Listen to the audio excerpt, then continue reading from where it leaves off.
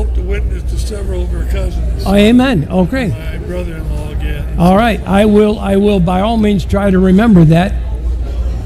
By all means. Good.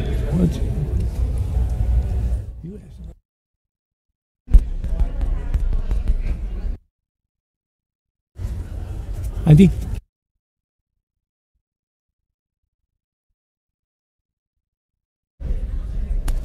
You want to go here? Okay, we got it. All right, I sound big again. Hey, welcome. Good morning. It's good to see you all in Sunday school. I hope you came ready to worship the Lord. And so let's do this. I think we ought to sing a little bit about Jesus Christ coming back. So why don't you grab a hymnal, stand and turn with me to number 589. 589, Jesus is coming again. Amen. It'll cure whatever ails you this morning. On the first, here we go. Marvelous message we bring, glorious carol we sing, wonderful word of the King, Jesus is coming again, coming again, coming again. Maybe morning, maybe noon, maybe evening, and maybe soon. Coming again, coming again. Oh, what a wonderful day it will be. Jesus is coming again. 589 on the second. Forest and flower exclaim, mountain and meadow the same, all earth and heaven proclaim, Jesus is coming again. Smile now. Coming again, coming again. Maybe morning, maybe noon, maybe evening, and maybe soon. Coming again, coming again. Oh, what a wonderful day it will be. Jesus is coming again. Standing before him at last, trial and trouble all past, crowns at his feet we will cast. Jesus is coming again, coming again, coming again.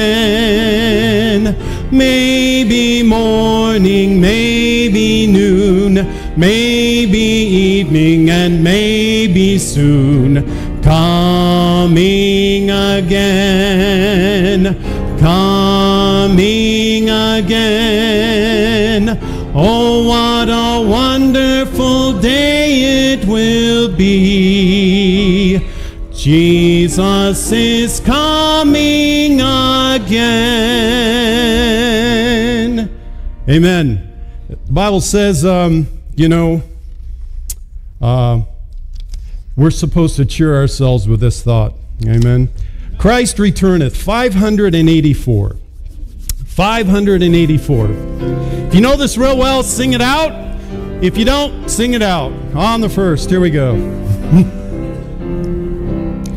It may be at morn when the day is all waking, when sunlight in darkness and shadow is breaking, that Jesus will come in the fullness of glory to receive from the world his own.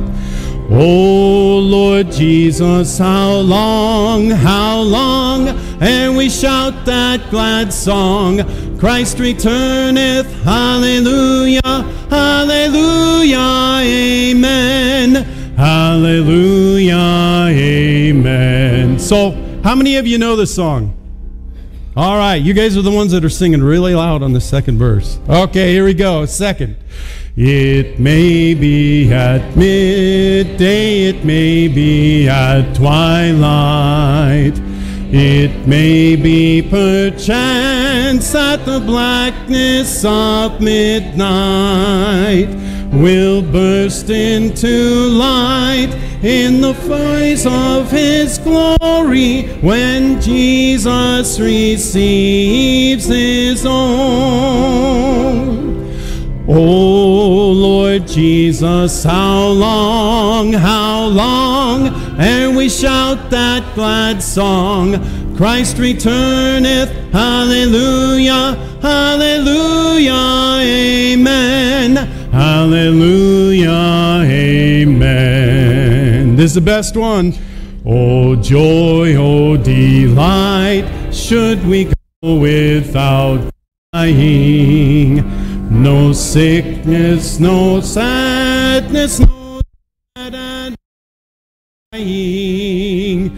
Caught up through the clouds with the Lord into glory, Jesus receives His own. Oh Lord Jesus, how long, ere we shout that glad song, Christ returneth, hallelujah, hallelujah, amen, hallelujah, amen. All right, you did well. Let's do one more. One day, 595. You notice the theme here? He's coming back. Yeah. All right, you're all warmed up now. Let's hear it. On the first. One day when heaven was filled with His praises, one day when sin was as black as could be, Jesus came forth to be born of a virgin, dwelt amongst men, my example is He.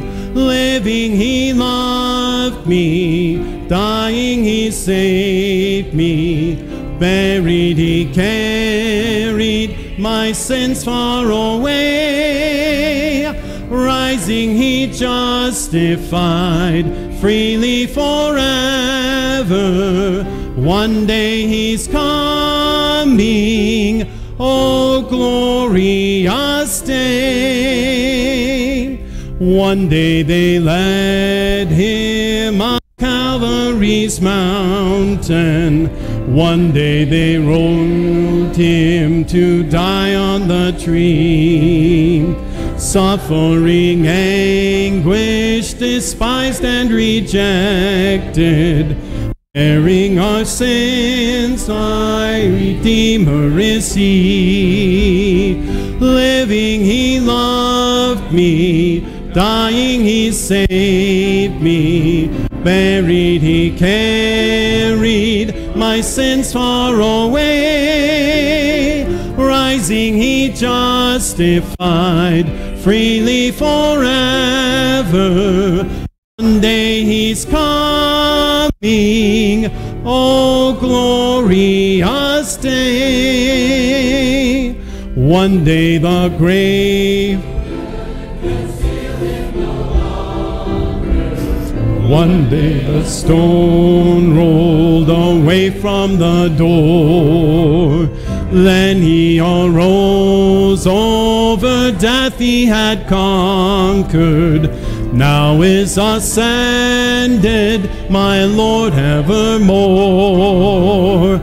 Living He loved me, dying He saved me, buried He carried my sins far away, rising He justified freely forever.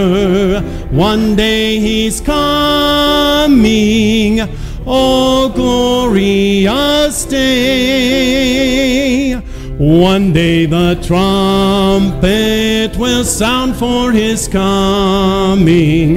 One day the skies with his glories will shine.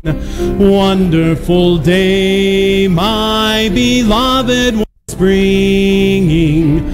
Glorious Savior, this Jesus is mine. Living he loved me, dying he saved me, buried he carried my sins far away, rising he justified freely forever. One day he's coming, oh glorious day. All right, you may be seated. You may be seated. Well, for want of anyone else jumping up here and introducing Brother Wolski, I guess I'll do that this morning. It's been really good, all the Sunday school that we've had from various minds. It's amazing the different tools God makes to accomplish his means, and it's amazing he uses us, amen. So, Brother Wolski, would you come up and give us the Word of God? Thank you. Thank you. I was waiting for my 4 friends to help this paralytic up here, but they didn't show up, so I decided to jaunt down here myself, or up here. I apologize for this circumstance as it is, and the chair, if it wasn't for the chair, I wouldn't be here. And preacher asked me before I'd lined up coming, or speaking, way back 2 months ago or whatever it was. And when we got close to it, I said, or he asked me again, and I said, can you do it and whatever? I said, sure, I'd be happy to do it as long as I have a chair, and as long as you don't mind there being a chair up front here.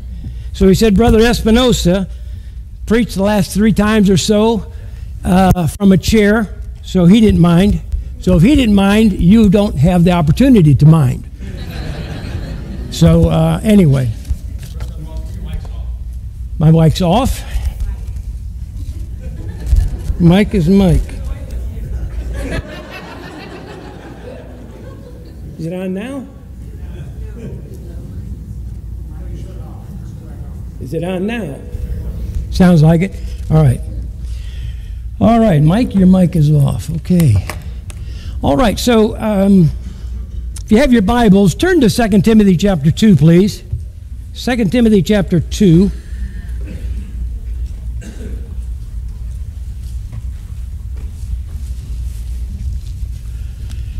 The theme of my Sunday school class is what we're going to see here just as a kickoff verse. Seems like this is a little bit low. There, try that.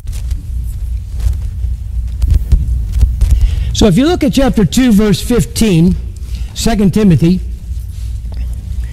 the Bible says, study to show thyself approved unto God, a workman that needeth not to be ashamed, rightly dividing the word of truth. And so the course of study that I have for Sunday school since I started back 5 years ago here was this theme, to rightly dividing the word of truth. So that's what we've attempted to do, looking at different Bible studies, determining what the Bible says in regard to different issues. And so today I'm going to do a repeat from last year, my Sunday school class. What I took 4 or 5 weeks to do, I'm going to try to condense. Okay, we're on now. Maybe we could tone it down a little bit. Some people trying to sleep in here. Others trying to wake up with their coffee, right? All right, anyway. Okay, we'll work all the kinks out here and there. So, by the way, this new year we'll be teaching, the first time I've taught it as far as the book of the Bible, we're going to be teaching the book of Hebrews. And the reason for that is because if you read the book of Hebrews without a dispensational approach to your Bible, without rightly dividing the word of truth, you're not going to make heads or tails out of a lot of places. So that's what we're going to be looking at the beginning this year. I don't know. I doubt that we'll finish it this year, but we'll see, what happens. This morning, I'd like to look at one individual. And by the way, turn over to Acts chapter 9, please. And just with that reference, you should automatically know who it is that we're going to be talking about. But you're going to say, what does this have to do with rightly dividing the word of truth? This is the Apostle Paul. This is where he gets saved. Well, it does have a lot to do with rightly dividing the word of truth. And a question I would ask us today is this. Why did God save the Apostle Paul? And, simple answer, because he was lost. I understand. But why did he save him and then call him to the specific ministry that he gave to him? Why did God had 11 apostles he could have used in this particular ministry. Starting with Peter and Andrew and James and John, etc. But he chose Paul. Why didn't he choose one of the 11? Why is it that we emphasize the Apostle Paul? As far as I'm concerned, and I think you would agree with me on this, that outside of the Lord Jesus Christ, the Apostle Paul is the most important and central figure in the New Testament. Period. You have 27 books in the New Testament. Almost half of them, 13, are written by the Apostle Paul. So we gain a lot from the Apostle Paul. We exalt, in a sense, his ministry. You're in Acts chapter 9, but I want you to turn to, if you will, before we get there, I want you to turn to two places. Matthew chapter 5 and Ephesians chapter 4. The problem with the Apostle Paul is, as far as some people are concerned, is simply this. Prior to Paul, you had Peter. And Peter, of course, if you were Roman Catholic or raised Roman Catholic, Peter would have been the central figure. Far more important than the Apostle Paul. Next in line to Jesus Christ himself, of course, because Peter was the first pope. We all know that. Well, we all know that's what the Catholics teach. And therefore, Peter has an exalted position. At the same time, for instance, when we were in Poland, I met up with two different people at different times. One man came to our church, and then later my wife and I went over to his house and followed up on him and all that. But he was definitely Catholic. He was interested, but he wasn't going to get saved. But the one thing that stood out with him was simply this. He rejected Paul's writings. And what he exalted, of course, were the writings of Jesus Christ, or the sayings and sermons of Jesus Christ. Rightly so. I mean, Jesus Christ is none other than our Lord and Savior, right? He's our Redeemer.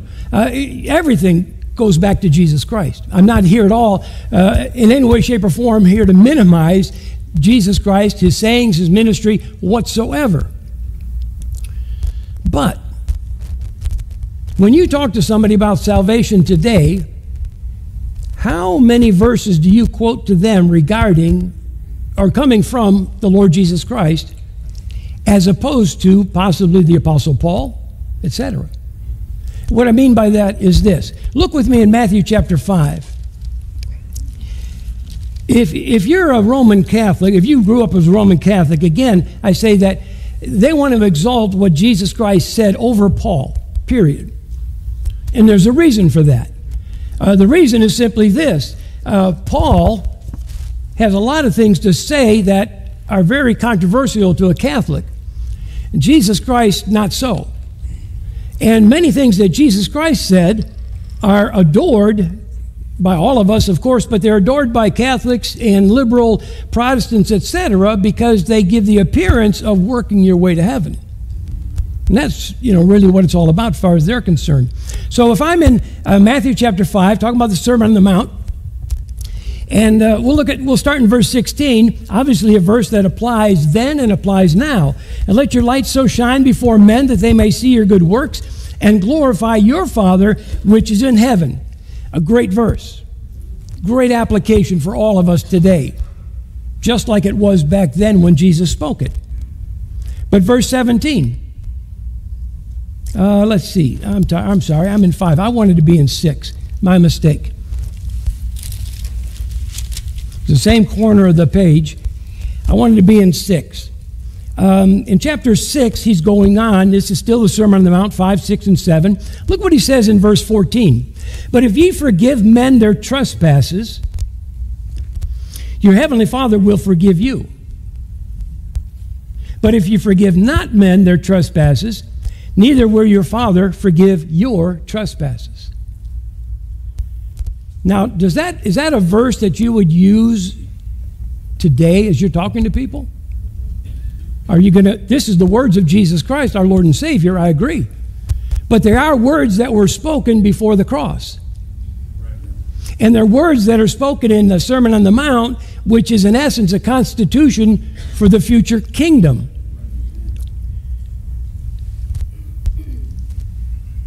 Are you depending upon forgiveness from God because you forgive people? Look over with me in Ephesians 4, I asked you to look at. Ephesians 4. Excuse me. Ephesians 4, and we're in the last verse. Verse 32. Admonitions to believers. Paul says this. He concludes chapter 4 and verse 32, stating, and be ye kind one to another, tender-hearted, forgiving one another, so God will forgive you. But that's not what it reads, is it? Forgiving one another, even as God for Christ's sake hath forgiven you. We forgive on the basis of the fact that we've been forgiven. Today, as a Christian, you don't go around trying to forgive people in order to elicit from God forgiveness for you. That's not how it works today. That's what Jesus said applied then, and it will apply in the millennial kingdom. But for you and I today, now let me back up just a second. By all means, it's good to forgive people. And to forgive somebody can elicit, we don't believe in karma, but we do believe in you reap what you sow. So if you have an unforgiving spirit, you can expect that people towards you are going to have an unforgiving spirit. If you have a forgiving spirit, you can hope, not necessarily expect, but you can hope that people will also have a forgiving spirit for you too. But as far as between us and God, our relationship goes is based on Ephesians 4:32.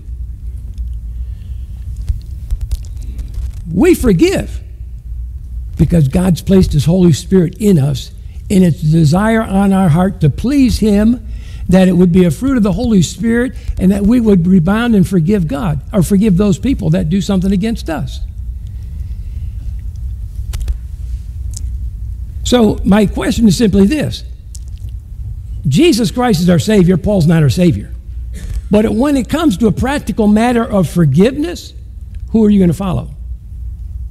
Are you going to say, I'm throwing out Paul's writing because Jesus is my Savior? I'm going to follow him completely.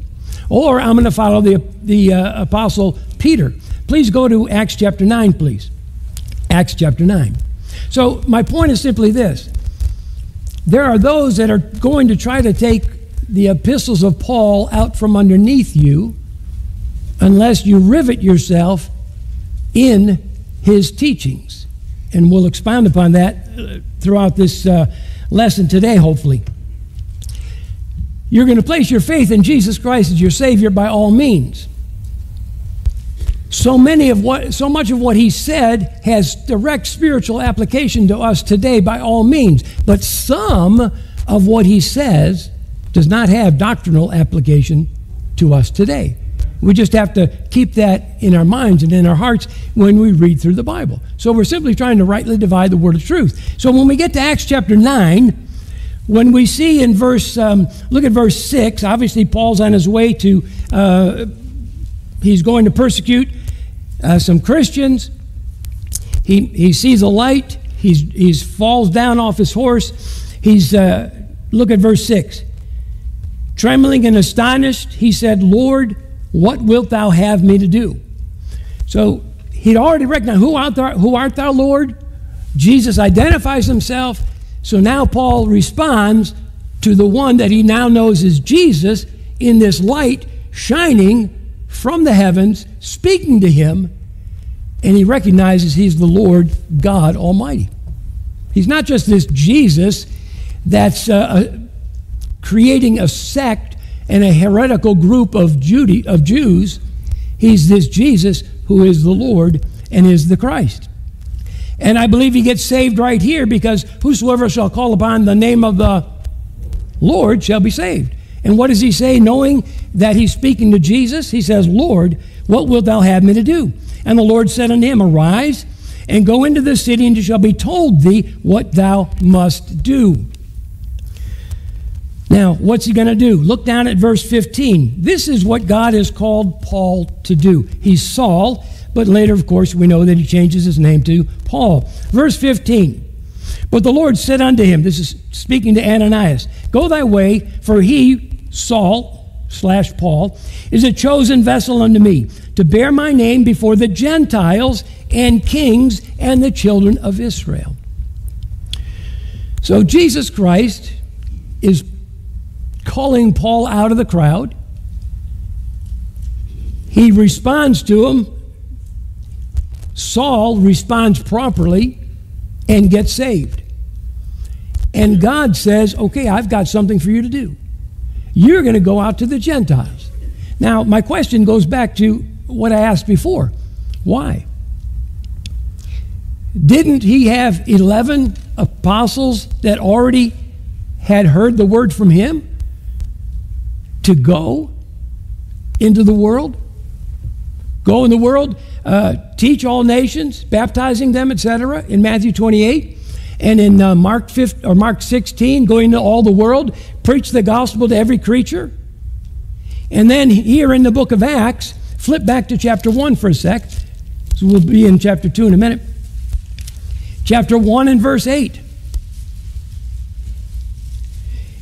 We know that the Lord is speaking to the apostles that are there, but we know that we apply it to ourselves today as well. But he says in verse 8, But ye shall receive power, after that the Holy Ghost is come upon you.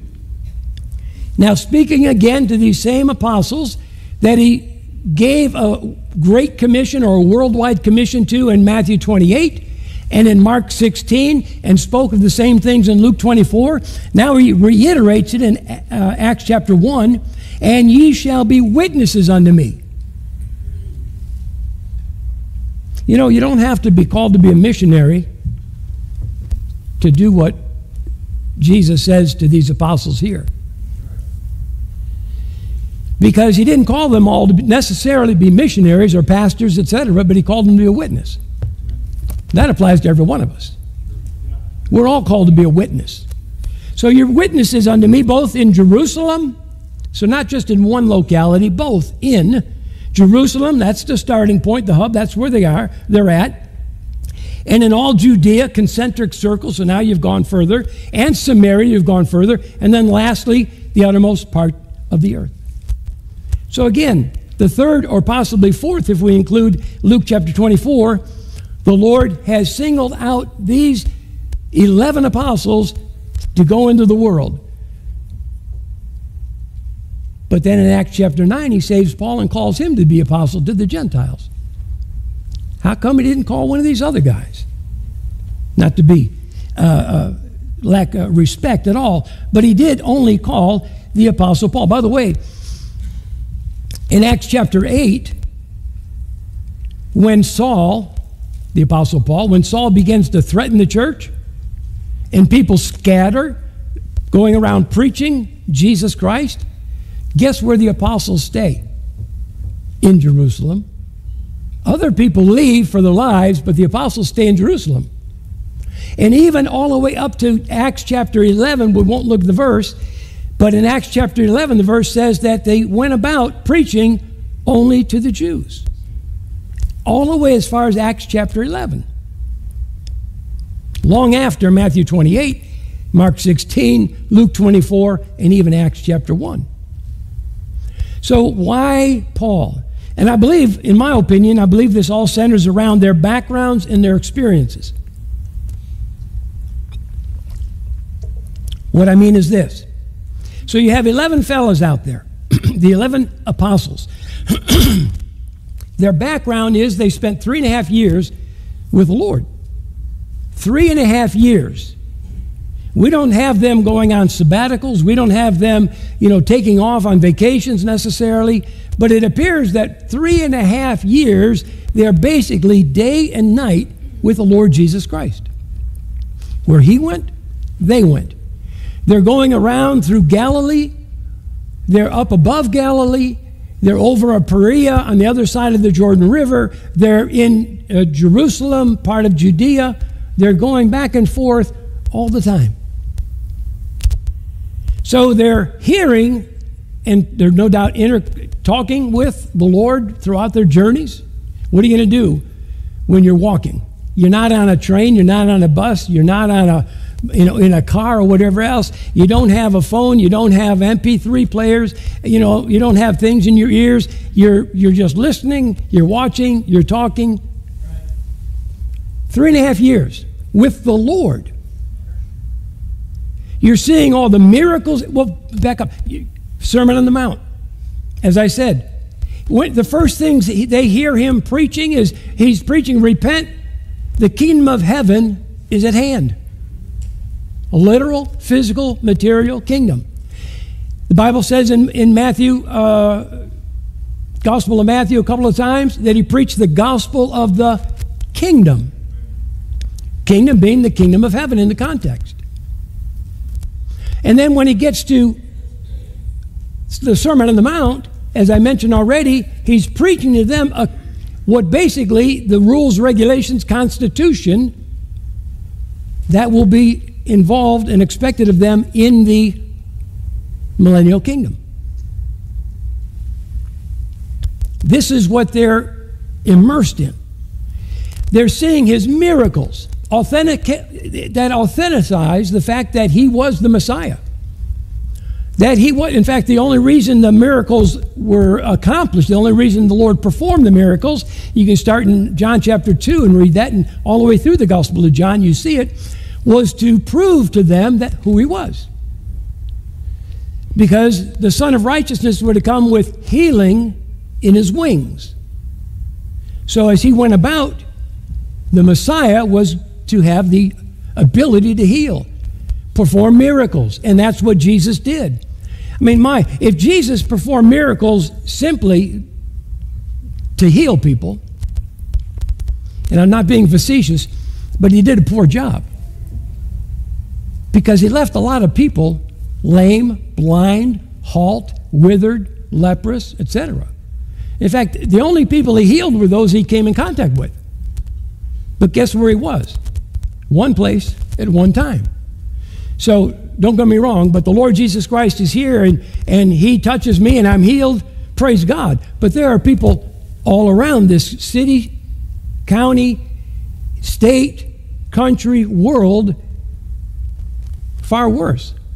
Oh, by the way, operation surgery a week from Tuesday. Appreciate your prayers. I'll come out a new man. Won't you be glad for that too? That's just my back, not my heart. But the heart's already is a new man in Christ. So these disciples saw all of these things that Jesus did. They heard all the things that he said. And this is something that he said also. You don't have to turn, but in Matthew 10, 5 and 6, Jesus said to his apostles, "Go not into the way of the Gentiles, and into any city of the Samaritans enter ye not, but go rather to the lost sheep of the house of Israel." Wow. My point is this. The Apostle Paul is also a Jew, that's obvious. But Paul did not have 3.5 years of his life invested in the ministry, the earthly ministry of Jesus Christ. Paul didn't spend 3.5 years of his life with an emphasis on a kingdom to come, with an emphasis on a Jewish Messiah. He didn't have those past experiences, habits that shaped his thinking. So we're in Acts chapter 1. So after the resurrection, Jesus did spend 40 days teaching the apostles. Look at Acts 1, verse 3.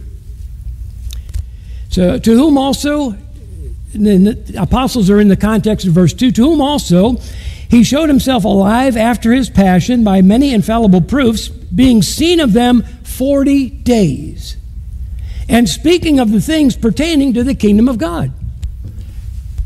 Wow. 40-day Bible study with Jesus Christ. 40 days. Now, it's one thing back 3.5 years, but now they have seen their hopes crushed, their fears realized. He's taken, he's crucified. But 3 days later, gloriously, he's raised from the dead. And now they're exultant to the point that we're going to see Peter in chapter 2 preach on the street where they were cowering in the upper room with a locked door. 40 days preaching to them, speaking to them about the things of the kingdom of God. So what was he telling them about? Well, no doubt he reiterated what he had said back in like Luke chapter 24. Remember those two fellows on the road to Emmaus? That when they met Jesus and finally when he revealed himself to them and how he expounded to them how that Christ must suffer and then be glorified. And so he took them through the Old Testament, showing them verses and references speaking about the Messiah and what would have to happen to him. So no doubt during this time, he's given them an object lesson. All they have is the Old Testament anyway. And he's showing them how he fulfilled verse after verse after verse after verse through his birth, through his life, through his death. Also, obviously, he's speaking to them about the new birth. He told Nicodemus about the new birth. But there's something he didn't speak to him about. It says the kingdom of God, but there's something he did not speak to him about. And he did not speak to him about the church. And we're going to see why in just a little bit. So look with me a second to verse 6. Same context. We'll start in verse 5. Actually, we have to start in verse 4. But being assembled together with them, commanded them that they should not depart from Jerusalem. So stay here for a while. But wait for the promise of the Father, which is going to be the Holy Spirit. He spoke about that in the upper room in John chapter 14, 15, and 16. But wait for the promise of the Father, which saith he, ye have heard of me, for John truly baptized with water, but speaking of a future event that's going to take place if they remain in Jerusalem, but ye shall be baptized with the Holy Ghost not many days hence. Great. Now he's going to be taken up from them and momentarily, right? The angel's going to say, ye men of Galilee, why stand ye here gazing up into heaven? Jesus that you see going up is going to come down the same like manner, etc. Prophesied in the book of Zechariah. So they have one last shot at him. One last question. Let's look at verse 6. What possibly would be on their minds? When they therefore were come together, they asked him, saying, Lord, wilt thou at this time restore again the kingdom to Israel?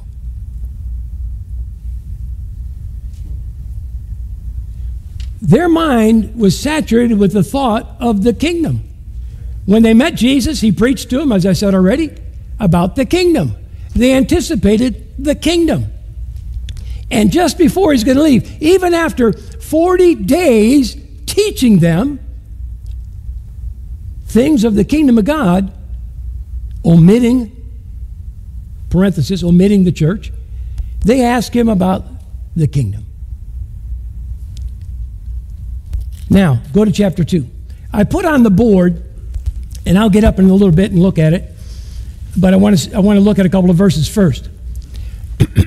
On the board, on the top of the board, the first timeline, you might have thought when you looked at that and Brother Rome was singing these great songs about the second coming, you might have thought, oh, well, this is going to be all about the second coming today, and they got together and they got... No, that's not it at all. And in reality, the lesson's not about the second coming as such, or Bible prophecy as such. But when Peter begins to, the top line is Peter's world view. That's it. I'll explain it in a minute. So we're in Acts chapter 2. We're in verse 1, when the day of Pentecost fully come. Then, of course, you read on down, you've got the Holy Spirit coming down, descending upon them, etc. They're speaking in tongues.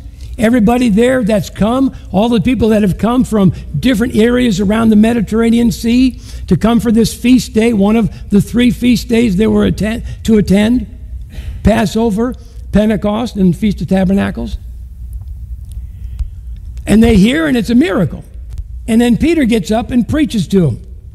Verse 14, then Peter, standing up with the 11, lifted up his voice, ye men of Judea, and all ye that dwell in Jerusalem, etc. And what does he start out doing? In verse 16, he begins to quote from the prophet Joel. And look what he's speaking about, verse 16. But this is that which was spoken by the prophet Joel. It shall come to pass in the last days,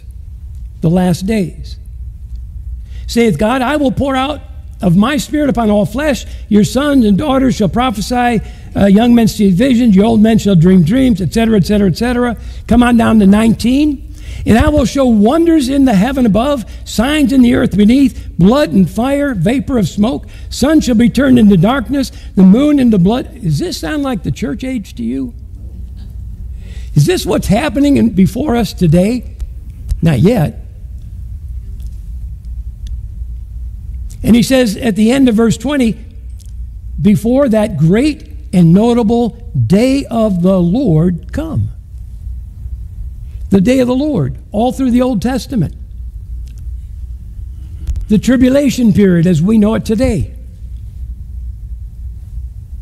So when Peter's preaching, he's preaching to them about what he sees as coming events on their calendar. Go to the end of his message. Look down at verse 36. This is his conclusion, speaking to Jews and Jews that are congregated in Jerusalem. Therefore, let all the house of Israel know assuredly that God hath made that same Jesus, whom ye have crucified, both Lord and Christ. You say, well, that's great. Yeah, but wait a minute. He's made Jesus, who they crucified, both Lord, deity, and Christ. Christ is Messiah. Christ is your New Testament, Greek, for Messiah in the Old Testament. It's the anointed one, such as in Psalms chapter 2, or Psalm 2. So he's presenting Jesus to those Jews not as a Savior to believe on for forgiveness of your sins, but as a Messiah to receive. Therefore, God can begin to develop the events that will lead into the tribulation period, his return, and then the millennial kingdom. Look at chapter 13. I'm sorry, chapter 3, next chapter. Continuing, this is Peter again speaking. And look what he says after he gives the gospel out. He's talking about Jesus Christ suffering, etc., and raising from the dead. He's speaking about that to this crowd that's congregated because of the healing of the one lame man. But verse 19, look what his emphasis is. Repent ye therefore and be converted, that your sins may be blotted out when the times of refreshing shall come from the presence of the Lord. Times of refreshing is not the church age. We're talking about the millennial kingdom. Look what he says in 21. Whom the heaven must receive until the times of restitution of all things. Times of restitution of all things, again, is a reference to the millennial kingdom. So if you can see up here, I know this is kind of small, but obviously what we have is Calvary and the Lord dying. That was prophesied. This 69 weeks goes back to Daniel's 70-week prophecy. And at the end of 69 weeks, it says the Messiah will be cut off. He was. That leaves 1 week left. Peter's there at Pentecost and preaches. He's anticipating that next week is coming up. He's anticipating that what's happening in front of them is a prelude to God establishing or setting up or allowing the events for the tribulation to begin. The opening of the Antichrist, etc. One world government, the mark of the beast, everything else. And then all the book of Revelation, which he alludes to and references in the book of Joel, the verses that he quotes from chapter 2 of Joel. Then, the day of the Lord, this is the day of the Lord he's talking about. The Lord comes back, and then we have the times of refreshing, times of restitution of all things, the millennial kingdom. That was his worldview. You say, why did God save the Apostle Paul? Because all of those Jews had that worldview on their mind. God wanted to, if we look at it the way we talk today, God wanted to, he wanted to work outside the box. He wanted to get outside their thinking, and he chose somebody, and that's the Apostle Paul. In doing so, look with me at Acts. We're in Acts 26. Acts 26. Now, this is something he's going over his conversion testimony. In going over his conversion testimony to the King Agrippa, he says this about the Lord. You know, what we have, because the Apostle Paul gets saved in chapter 9, because of what took place here. Let me come back here. Pentecost, the Jews had an opportunity to receive Jesus Christ once again. They rejected him here, but God gives them a second chance. Many get saved, 3,000? But the nation itself didn't. But God gives them another chance, doesn't he? Acts chapter 7. And Stephen preaches. And the crowd responds dramatically, but not positively. Very dramatically, and they stone him to death, don't they? And God, at that point, God is beginning to close the door for Israel. And at the simultaneously, he's beginning to open the door for the Gentiles. Acts chapter 7, Stephen gets stoned to death. What happens in Acts chapter 8? Philip goes out and he goes to Samaria and starts preaching. The Holy Spirit calls him to the desert place, and he wins an Ethiopian Jew. He was a proselyte to Judaism, and he wins him to the Lord. In Acts chapter 9, the Apostle Paul gets saved, who becomes the apostle to the Gentiles. In Acts chapter 10, successive chapters, in Acts chapter 10, we see that Peter speaks to Cornelius, and Cornelius, the first true Gentile believer, gets saved. Then in Acts chapter 13, Paul goes on a missionary journey, and the Jews reject it, and he says, I'm going out to the Gentiles. In Acts chapter 8, he's in Asia Minor, modern-day Turkey. He ends up in Corinth in Greece, and the same thing happens. He's preaching in a synagogue. The Jews reject. He said, I'm going to the Gentiles.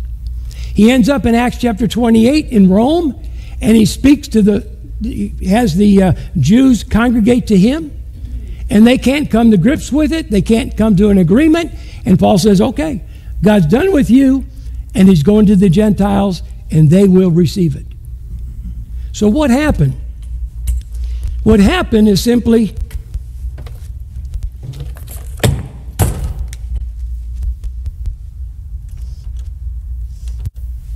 God put a balloon. When Peter was preaching and Stephen preached and they rejected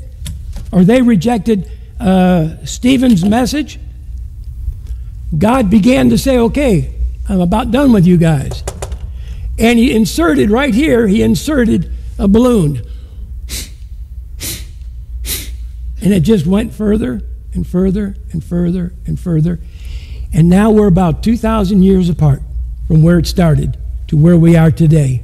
And this is, of course, the church age.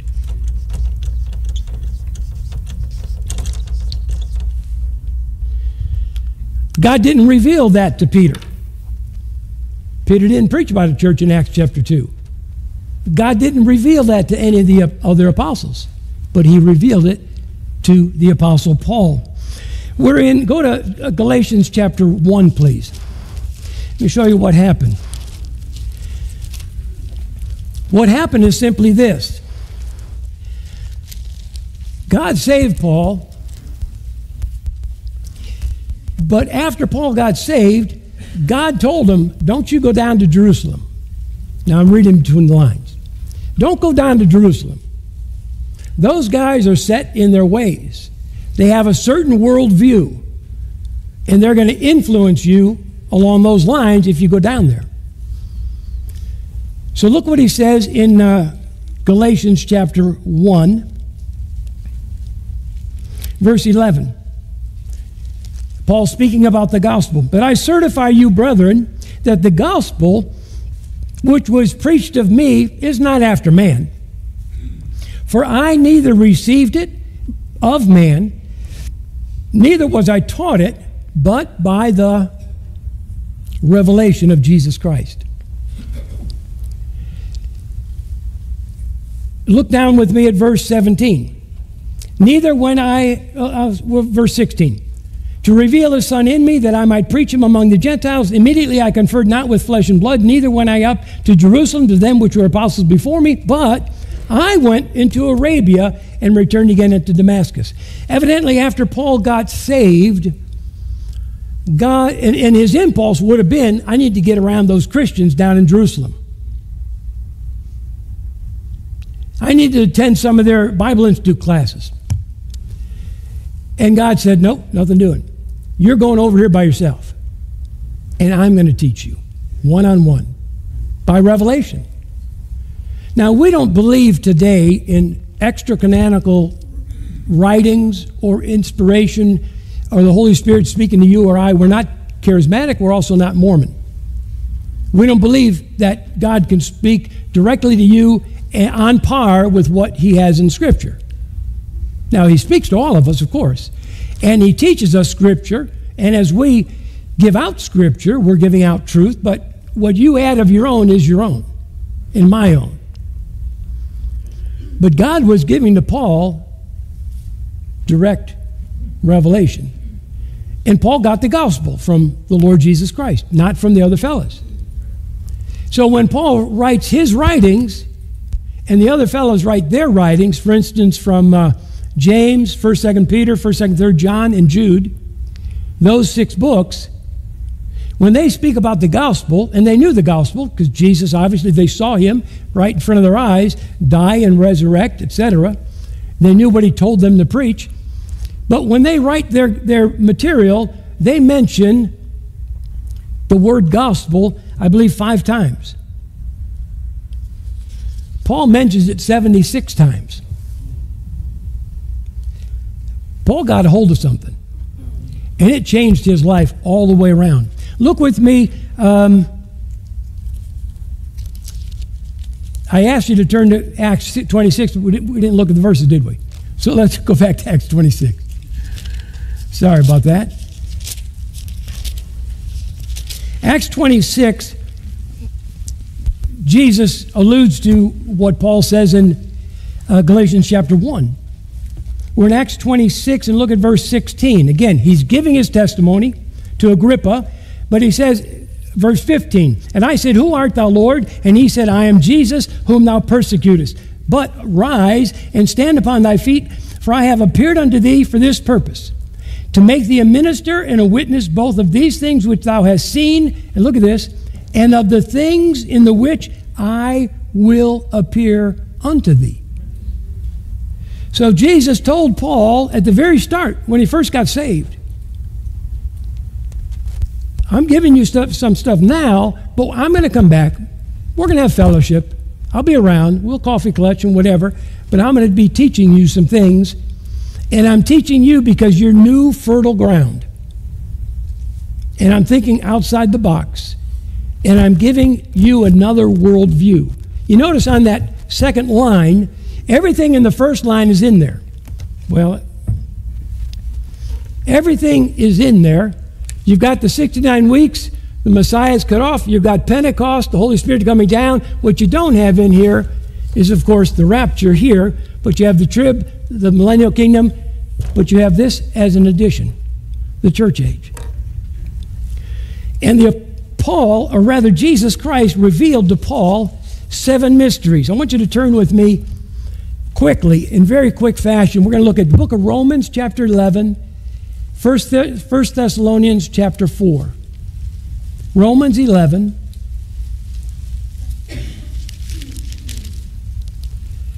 1 Thessalonians, chapter 4.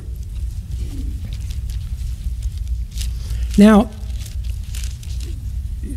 the title or the object of this lesson had to do with Paul's 7 mysteries.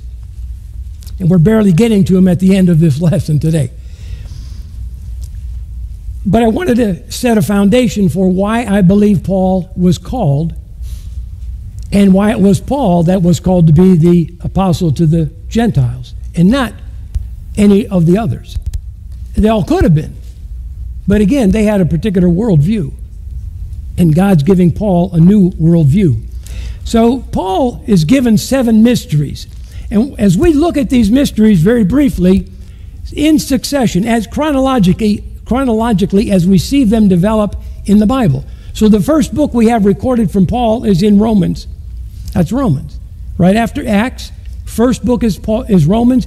That's Paul's first book, as not the first he wrote, but the first in line.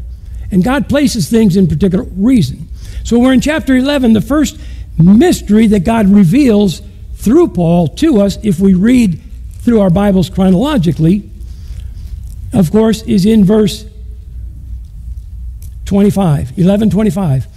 And I would not, brethren, that ye should be ignorant of this mystery, lest ye should be wise in your own conceits, that blindness in part has happened to Israel until the fullness of the Gentiles be come in.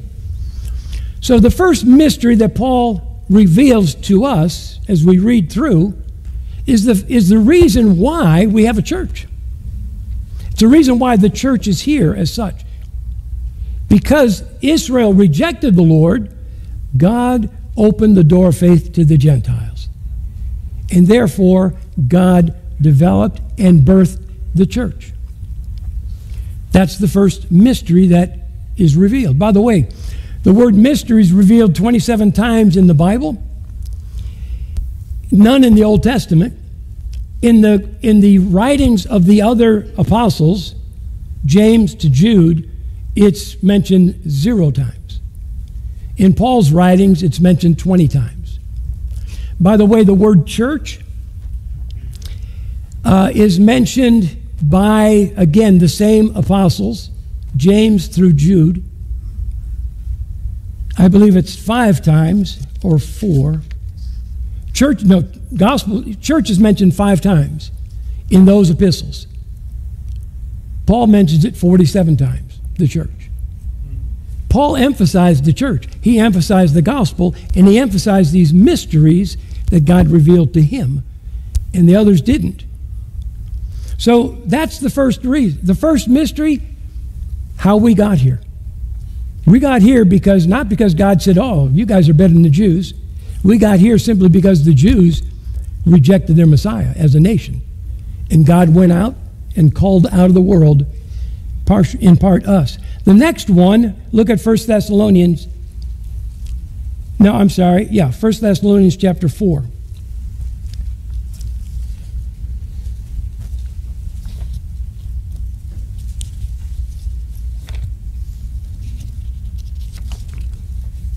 I'm sorry, I'm going to the wrong one. I'm thinking in my mind, why am I going there? 1 Corinthians 15, my mistake.